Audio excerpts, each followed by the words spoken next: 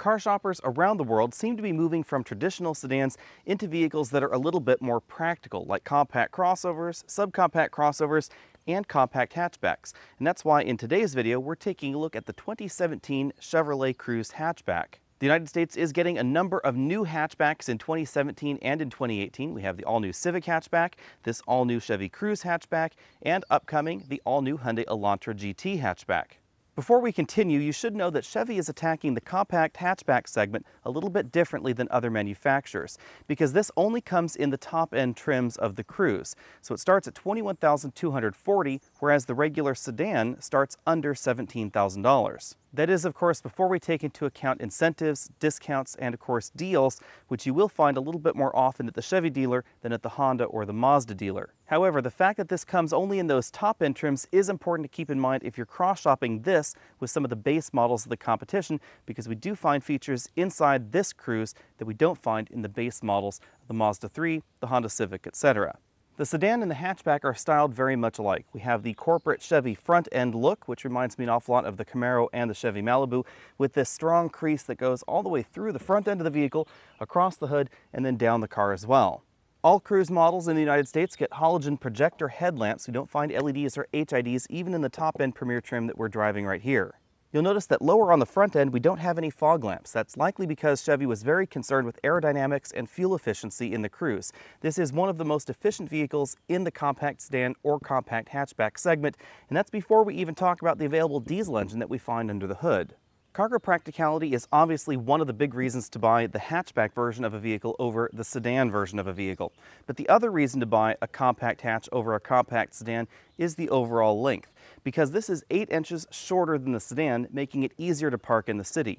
At 175 inches long, the Cruze is right in the middle of the compact hatchback pack. Like most compact hatchbacks, the wheelbase, which is the distance between the front wheel and the back wheel, is the same as the sedan version. So the only place this vehicle shrinks is right back there behind the rear tires. Out back, we find halogen tail lamps that wrap from the body on over to the hatchback. We have parking sensors in our top end trim because, again, we are driving the Premier model, and then we have hidden exhaust tips below the rear bumper.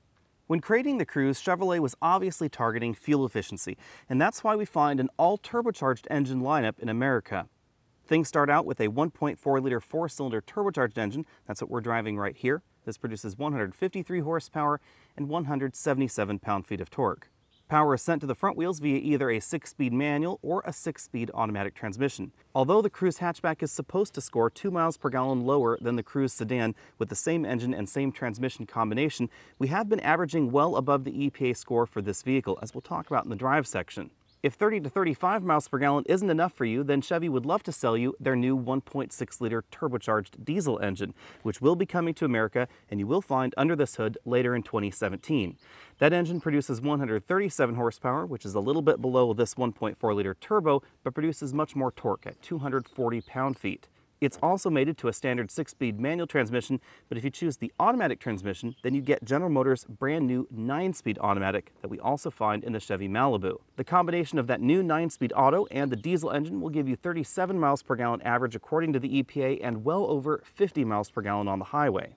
Front seat comfort comes in at 7 out of 10 points for the compact sedan and compact hatchback category, primarily because we don't have adjustable lumbar support in this driver's seat. Base models of the Cruze will get a 6-way manual adjustable driver's seat. We have the optional 8-way power adjustable seat, and we do have a tilt telescopic steering column with a large range of motion.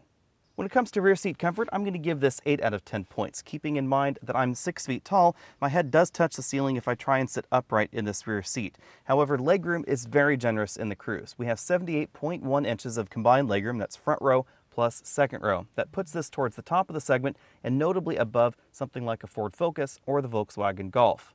It's worth noting that the Volkswagen Golf wagon has exactly the same kind of legroom that we find in the regular Golf. All of the size increase actually happens back there in the cargo area. So if you're looking at the Volkswagen Golf wagon, this is actually going to have more legroom than that vehicle. Moving all the way over to the right side of the vehicle, I have this front seat all the way back in its tracks. I had a 6'5" person very comfortably sitting there, and my knees are just barely touching the seat back. This situation is really where you'll notice the size increase versus the Focus or the Golf.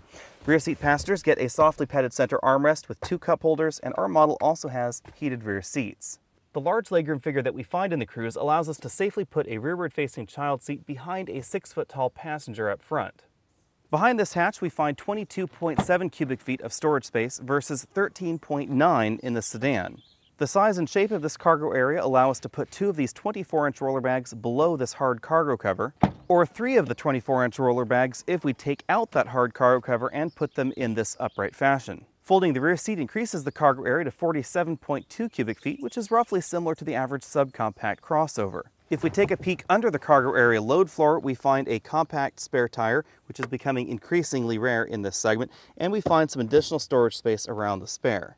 When it comes to our exclusive trunk comfort index, I'm going to give this 7 out of 10 points. This cargo area is not quite as long as some of the compact hatchbacks in the United States. And that was obvious in our 24-inch roller bag test because we could not put them long ways right up here because they would hit the back of the seat and the hatch would not close. On the flip side, we do have that extra storage capacity under the cargo area load floor. We have a compact spare tire, which I appreciate, and a well-placed handle to help you close the hatchback. As we look around the interior, keep in mind we are in the top-end Premier trim. We have fixed height seat belts and 2-way adjustable headrests. As we see in most compact vehicles, the front doors are made from a majority of hard touch plastics. So we have hard plastics lower here on the door, right around this bottle holder, but we also have hard plastics up here on the windowsill that may be a problem if you like to rest your arm there. We do, however, have a soft armrest right here and then a leatherette insert that wraps around that whole section. Moving from the doors to the dashboard, we find more of that stitched pleather in an insert right here in front of the passenger. The upper portion of the dashboard is a hard-touch injection molded plastic that has then been after-sprayed with a coating to make it feel a little bit softer and also help it deflect a little bit more of the light so it's not quite as shiny in your eyes on the windscreen. The glove compartment is a slot-style compartment, so the front drops down where you can put very small things like envelopes, and then we have a deeper slot right in there where you can put a large number of items. In the center of the dashboard, we find one of GM's latest 7-inch color touchscreen infotainment systems, standard in all trims of the Cruze hatchback. This system features a few physical buttons below the screen. We have a dedicated phone button, track forward, backward, power and volume, and a home button. The addition of CarPlay and Android Auto means that we essentially have navigation software available in every version of the Cruze hatchback as long as you have an attached smartphone. It also means that we have a very well-designed media interface, again, as long as you're plugging that smartphone in. Of course, if you prefer, you can use the system's native interface to interact with your media device or your paired Bluetooth smartphone. And as we've come to expect from General Motors, the system also offers standard OnStar integration. Below the infotainment system, we find the single-zone automatic climate control system, as well as the heated seat controls in our particular model. Below that, we find a small storage cubby. This is also where you'll find the USB and auxiliary input, and a 12-volt charging port. Behind that, we have a fairly traditional console shifter, drive, and then low behind that. Once we're in the low mode, you can control how low you want to go with these plus and minus buttons on top of the shifter. To the right of that, we have 2 large cup holders. Continuing down the center console, we have our traction control off button, parking sensors enable disable button, and then we have a slot where you can stick your smartphone. My iPhone 7 Plus is just a little bit too large with that little rubber liner in there, but you can fit it in there without it. Between the front seats, we find a small padded armrest, which opens to reveal a moderately sized storage cubby where you can put wallets, keys, that sort of thing. The steering wheel is a 3-spoke design. We have sport grips up top, and it's leather wrapped in the model that we're driving. On the left side of the wheel, we have the controls for the cruise control system, as well as a distance button for the forward collision alert system. We also have a heated steering wheel button, and the button to enable and disable the lane departure warning and lane keeping assistance system. On the right side of the steering wheel, we have the buttons to control that multifunction display, a voice command button, and a phone hang-up and pickup button. Thanks to the turbocharger on this 1.4-liter 4-cylinder engine, we ran from 0 to 60 in 7.5 seconds. The small displacement turbocharged engine is also the key to the high fuel economy that we see in the Chevy Cruz. Now, 7.5 seconds 0 to 60 is still slower than the Honda Civic because we don't find a continuously variable transmission under the hood. The CVT not only helps improve the fuel economy in the Civic, but it also helps improve the acceleration. Honda also produces more power out of their 1.5-liter turbo than this 1.4-liter turbo, and if you feed their hatchback premium gas in certain trims, it'll produce even more power. In our braking tests, we ran from 60 miles an hour back to 0 in a very short 114 feet, which is very impressive for a vehicle in this segment. This is one of the shortest stopping distances for any compact sedan or compact hatchback. Interestingly enough, the stopping distance on this Cruze hatchback is very short, even when you compare this to something like the brand new Honda Civic Sport hatchback, which has wide, very grippy tires. When it comes to handling, I'm going to give this a B+. This is obviously not a Ford Focus RS or even a Honda Civic Sport hatchback, but this does very well for itself. In terms of actual road holding numbers, this actually grips the road a little bit better than a Mazda 3 in any form. Road holding is also superior in the Cruze to most versions of the Ford Focus. Obviously, I'm not talking about the high-performance versions of the Ford Focus, the ST or the RS, etc. I'm just talking about the regular run-of-the-mill hatchbacks. The handling score really shouldn't be too surprising because the Cruze is, of course, sold around the world, so this was targeted definitely at a worldwide audience, including Europe, where the Cruze does fairly well for itself as far as market share. Although the Cruze handles very well, this definitely feels different than a Mazda 3 or a Ford Focus out on the road because the suspension is a little bit softer, we get a little bit more body roll, and we get less feedback from the front tires. The trade-off for a little bit less road feel from the front tires is an improved ride, and I'm going to give this an A when it comes to the ride. This is a little bit softer than the Mazda 3 or the Ford Focus. You'll notice the difference not just out on rougher roads like we're on right here, but also out on the open highway, where this gives you a more compliant ride, more suitable for long highway journeys than we find in something like that Mazda or the Ford, or even some of the other compact hatchbacks we find on the market like the new Honda Civic hatchback. In our cabin noise test, we scored 71.5 decibels at 50 miles an hour, making this one of the quietest compact hatchbacks on sale in America. As we see in many compact hatchbacks, I do hear a little bit more road noise coming from the back of this vehicle versus the sedan version. That's because that cargo area is of course open to the passenger compartment. Keeping in mind that my daily commute involves going up and over a 2,200 foot mountain pass and of course winding mountain roads like we're driving on right here, we have been getting absolutely excellent fuel economy. We've been averaging between 33 and 36 miles per gallon overall this week, with a final average of 35.2. That is notably above the EPA fuel economy score for the hatchback, but it's actually not too far off of the EPA score for the Cruze sedan. For some reason, the EPA score for the hatchback is 2 miles per gallon lower than the sedan, supposedly due primarily to aerodynamics. However, in real-world driving, it appears that the Cruze sedan and the Cruze hatchback are essentially the same. The high fuel economy is due to a combination of factors, but the turbocharged small displacement engine obviously plays into this, as well as the very efficient 6-speed automatic transmission. We also have a standard auto start-stop system which helps improve city fuel economy. Obviously, unlike a hybrid, the air conditioning is not going to be running while the engine is stopped when the auto start-stop system is engaged. That means that if you live in a hotter climate than I do, you may see less of a benefit from the start-stop system because it won't be stopping the engine as often. The Cruze may not be quite as much fun as a Mazda 3 out on the road or certain versions of the Ford Focus, but when you actually take a look at the numbers, this is a better performing vehicle than the Mazda or the Ford. This accelerates almost a full second faster than the Mazda 3, it stops shorter than the Mazda 3, and it actually holds the road a little bit better than Mazda 3 as well. In addition to that, the Cruze gives you excellent fuel economy, a quiet cabin, and a fairly well-polished ride for a vehicle in this compact segment. As I said at the beginning of the video, Chevy is going about the Cruze hatchback a little bit differently than some of the other companies, because there is no basic version of the hatchback. Things start out in the LT trim, which is 2 trim grades above where the sedan starts. The trim grade difference is the main reason that the sedan starts at $16,975 and the hatchback starts at $21,240. Of course, there is still a premium that you have to pay in order to get the hatchback, so a comparably equipped Cruze sedan will be about $1,000 less than the hatchback. That's pretty standard as far as hatchbacks in America goes. Generally, hatchbacks are more expensive, even though there's really not that much more going on in the hatch. When it comes to the feature set, General Motors has been pretty aggressive at putting a lot of standard features in the Cruze sedan, and that translates into the hatchback as well. Of course, it doesn't hurt that the hatchback again starts in that higher trim level. But all hatchback models will get the standard turbocharged engine. They also get 16-inch alloy wheels, 7-inch infotainment system with Apple CarPlay and Android Auto. That's a huge one for this segment. The model we were testing this week was a Premier trim with a number of the options added to it, and that ended up at around $26,000. If you want all of the options, you'll end up at around $28,000.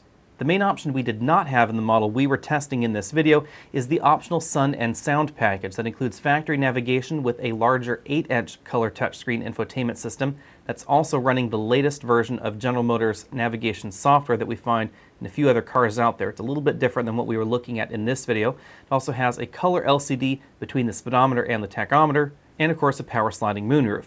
In my personal opinion, unless you really need the moonroof, I would skip that $2,000 package because the addition of CarPlay and Android Auto in all the models of the Cruse effectively means you have factory navigation there as long as you have a smartphone. One thing that I should mention before we move on is that the top-end Premier trim that we were driving does have a slightly different rear suspension than the other versions of the Cruse. General Motors adds a different link to the rear, they call it a Z-link, and that does help improve the suspension geometry in the back. It improves handling and it improves feel out on the road.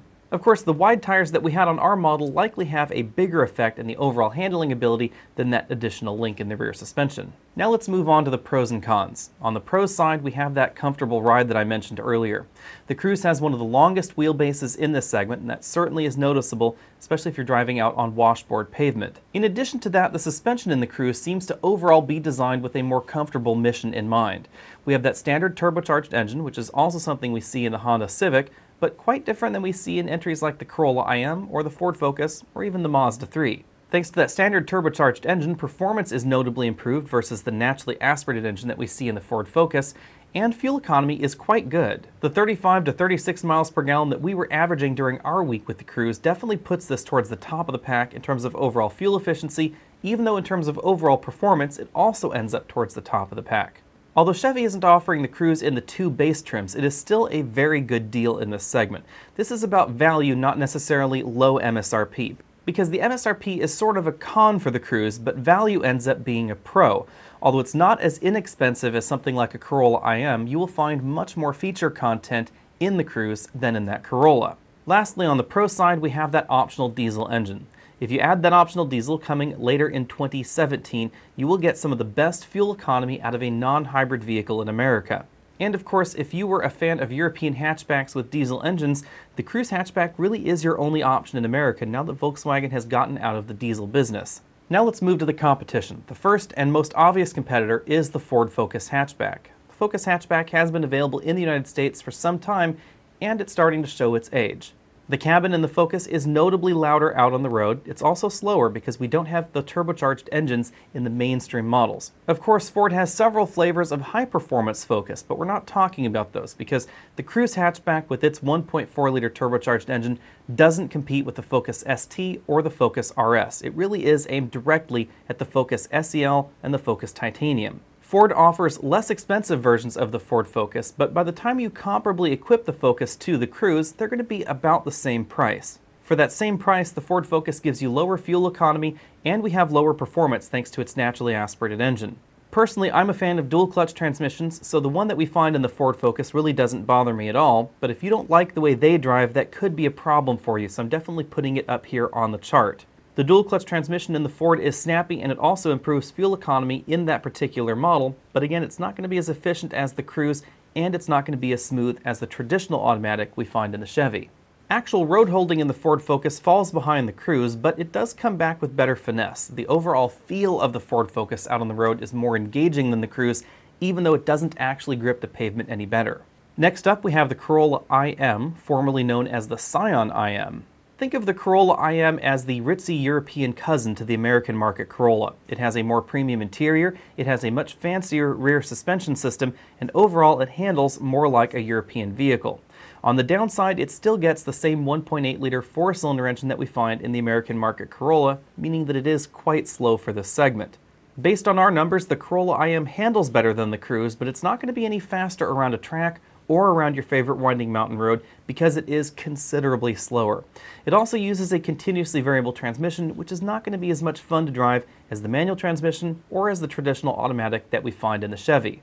Although fuel economy is excellent in the Corolla IM, the Cruse meets it or beats it, and it's much more fun to drive. The big selling point for the Corolla IM is value. Thanks to its roots as a Scion in the United States, it really has only two options, whether you want the automatic transmission or the manual transmission, and whether or not you want the factory navigation system. Even if you went crazy with the Corolla and added both of its available options, it is going to be significantly less expensive than the Cruse. Of course, you won't find the same kind of options that we have in the Cruse. You won't find Apple CarPlay or Android Auto, you won't find leather seats, power seats, adjustable lumbar support, etc. Next up, we have the Honda Civic Hatchback. In terms of overall styling, Honda decided to give that Civic Hatchback really more of a liftback profile. That ends up making the Civic Hatchback one of the longer entries in this segment, although we still don't find the same kind of room back there that we would find in a station wagon of the same length, because the rear end is just not as square. Although the Cruse is one of the larger compact vehicles in America, the Civic ends up feeling a little bit more spacious, a little bit larger inside when we're looking at the hatchback versions. It's really noticeable in the back seat where we have more usable real-world legroom than we find in the Cruse. Like the Cruse, the Civic Hatchback is available only with turbocharged engines. You'll find a 1.5-liter turbo under the non-performance versions of the Civic. And that would be not the Civic Si, not the Civic Type R. We're just talking about the mainline turbocharged Civic models here. That 1.5-liter turbo has been tuned up to produce more power than we find in the Cruse, although fuel economy does suffer a little bit as a result. The Civic overall has a more premium feel to it. It feels a little bit more in tune with the driver, and it definitely handles better than the Cruse, especially if you start looking at the Sport and Sport Touring versions of the Civic. On the downside, it does have a continuously variable transmission. So unless you select the manual transmission on your Honda Civic, it's going to be less engaging to drive as far as the transmission goes than some of the other options in this segment. The other downside for the Civic is that you'll definitely pay for the extra refinement because it's going to sell much closer to its MSRP, and comparably equipped, the MSRP is higher than we find on the Cruse. That said, I personally think the Sport and Sport Touring versions of the Honda Civic are worth every penny. They're definite top picks in this segment. Next up, we have the Volkswagen Golf, which also features a standard turbocharged engine. The standard engine we find in the Golf produces more power than we find in the Cruse at 170 horsepower.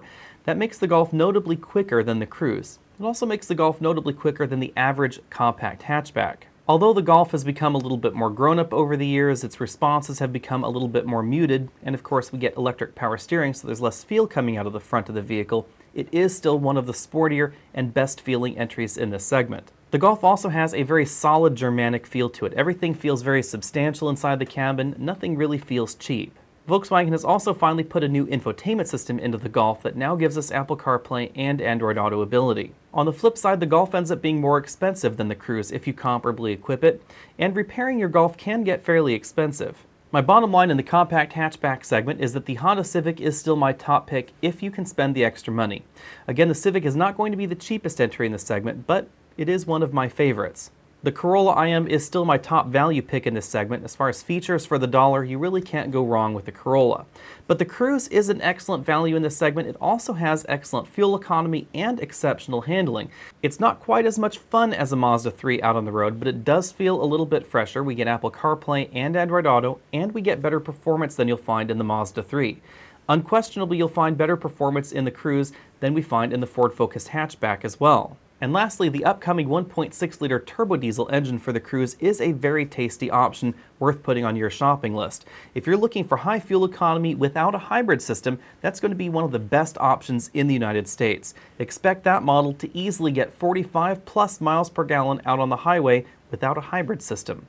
Thanks for taking the time to check out this video. Again, I'm Alex Dykes. Go ahead and find us over at facebook.com/AlexNautos. And if you want to support this channel, head over to patreon.com and find us over there. I'll see you next week.